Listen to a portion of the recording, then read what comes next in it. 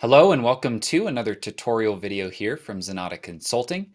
My name is Tyler Colt, and this video is actually a little snippet from our full product tutorial on Zoho Cliq that we recorded in November of 2022. So in this section, we're talking through the integration options for Zoho Cliq, a bunch of the pre-baked ones here that are built for various existing Zoho applications. So we do hope that you find this video useful. And if you do, please be sure to like and subscribe down below. That really does help us out. And as well, please be sure to leave any questions or feedback in the comments section, as we do try to read and respond to each and every one of those on our weekly podcast, the CRM Zen Show. Thanks again for watching, and please enjoy.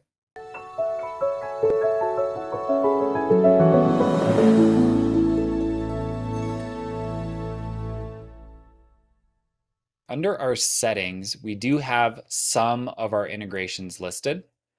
So, 365, Zoho People, single sign-on, mobile device management, Zoho Projects, telephony, and notebook. Brad kind of already set up this Zoho Projects integration.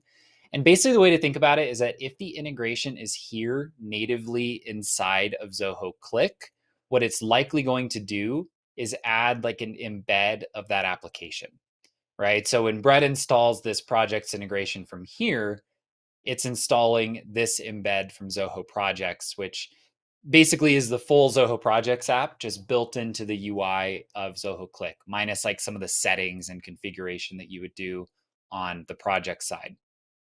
But within the Zoho ecosystem of applications, there's actually a lot of other apps that have pre-built connections for CRM. And so I had set up this channel earlier for sales notifications. So how would we actually go about setting up a notification here that would come from CRM automatically when we, let's say, win a deal, right? If we want to match that description we gave it, we should trigger this on a deal being closed won. So under the CRM here and under most Zoho applications, under the settings, you're going to have a section for marketplace or integrations. And within that, you'll have a section for Zoho. So here within the CRM, we have kind of a demo install where we don't have anything installed. So I'm going to set up this Zoho Cliq integration.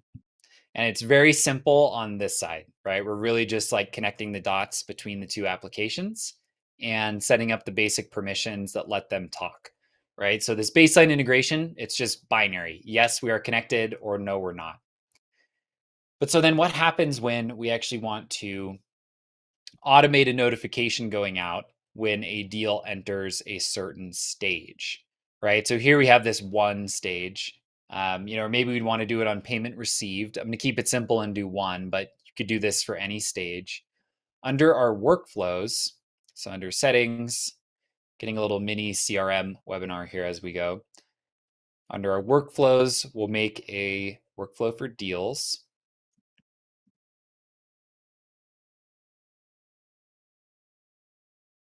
And the stage is 1, we'll go ahead and notify Cliq. So I'll go through this part quickly. We've got lots of videos on workflows and kind of the logic and reasoning for setting them up as we do. So basically what this reads as, once a deal is updated to match the status of stage is 1, we want to do a thing, right? In CRM, you can do lots of different things based on these workflows. But because we have that integration turned on, we're actually able to now natively notify via Cliq with no custom code, nothing crazy that we need to do here. We are just able to notify through directly to Cliq. And so we'll see there's two ways to do it. You can either like do it to like a deal owner, right? Where it will like dynamically message whoever is the owner of that deal in Cliq. Or in this case, if it's more of an announcement, you can actually notify through to a certain channel, right? So here I'm going to notify through to my sales notifications channel, but you could surely set this up to say like message the deal owner and let them know that this closed so that they can do X, Y, and Z to kick off the onboarding. But here we'll set up a notification to our channel. And that now is set. Oops, I think I need to add our message. I knew I was missing something in here. Up here, I'm typing out the message that I want to send. If I hit pound, I'm actually able to merge in any data that's a part of that deal. So I could say deal name closed for, say, deal amount. And I'll click save. Go ahead and save that. Now our workflow is turned on and we are looking good.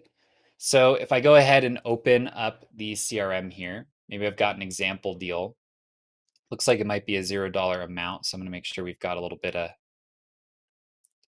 forecasting here. Is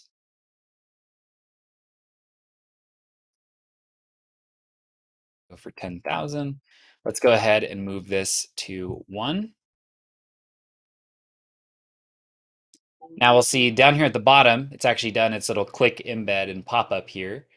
But back inside of the Cliq application in our sales notifications channel, we've got a little pop-up here from Zoho CRM where we can just click view record, and that will actually launch us right to that application. And we're able to, view the rest of the information that we might care about for this deal. Now, this is really similar in lots of other Zoho apps. So I'm not going to show it over and over again here. In Zoho Desk, for example, it's like identical. So if you wanted some type of channel where if the ticket status goes to escalated, right, it messages through to a certain channel, it's pretty much identical on that side of the house to set up that type of integration. But hopefully this is kind of a helpful walkthrough here of just these key steps. Anything you would kind of add here, Brett, that I missed? No, I mean, I think you've covered it all. I mean, just doing that simple workflow to go ahead and pull something as easy as, hey, a deal has closed or a deal has won. And, as you were showing, it could be any stage of a deal, right? A deal Yeah. has moved to proposed, just kind of want to keep track of that. Um, I guess what I would point out is just this is super, super powerful. We actually have it set up. I mean, the things you can do inside Cliq with Zoho once you're doing Zoho is you can actually parse an email, pull. So if an email is sent to a certain email address or from a certain thing, maybe you get all these, depending on what business you're in, you're getting all these notifications. They're all sent to you by email. And you'd really like to parse that out. And you'd like to drop that into a specific channel just as one single line. I was talking about one of our client has upgraded by one account. Well, maybe they've downgraded their account, and you want to call them and go, "Is everything okay?" Those kind of things. Whereas Mm-hmm. having to scan through hundreds of emails can be rather onerous. But just having to scan through a whole bunch of one-liners that kind of tell you all the information you're looking for, completely different. You can connect it to books. You can, when is an invoice paid? Maybe you only want certain people in your finance department to know that. Maybe you want to know when an invoice is sent out. So, when an invoice is sent out, that information writes in and says, hey, this client was just invoiced. When they paid, you'll note that that client has paid. I mean, there's Yep. just so many little things you can do that, we just basically touched on the surface here that make it a super, super powerful tool. I think the thing that changed it for us was just this year, they added the ability for folders to rearrange your pins, to move everything around, to totally organize Cliq, because it becomes such a useful tool that you end up with dozens and dozens of channels Yeah, and you hundreds of start doing contacts. And everything inside a click, right? And it you just really becomes a do. little unwieldy. Um, so being able to organize things is just massively useful. That's why I kind of mentioned like do it early. Start organizing them when you have like 4 or 5 channels, because we went through and organized ours when we had like 30 or 40, and it's just a lot more legwork at that point. Yeah, I think I need more folders actually for my original setup that I did 6 months ago. It just makes it easy and quick to kind of go through everything. But, Yeah. it's just so powerful, Tyler. And like you're talking about, this is just one of our favorite tools that Zoho has. It's rock solid. It just works. You really can't go wrong. If you're a Zoho One user, we've got a lot of people say, oh, we're on Slack or we're on Teams. We can't move. You really should. The integrations are worth it. And they're just so many different bots out there and so many different ways you can connect to it. I believe this year too that Cliq got opened up to Zapier, if I remember Mhm. correctly. So you actually can, there's another methodology to get more information into Zoho Cliq.